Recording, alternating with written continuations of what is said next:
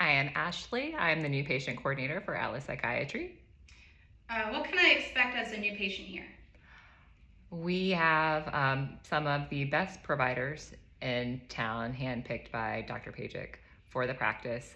I am always impressed by the skill and the compassion every one of our providers has. And with that, you also get a team of administrative staff who work very well together, and everybody's coordinating care for every patient, something that we pride ourselves on. Do I need a referral?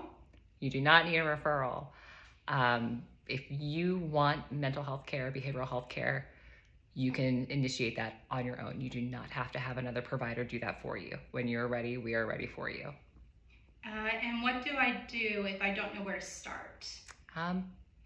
First up, get in touch with us.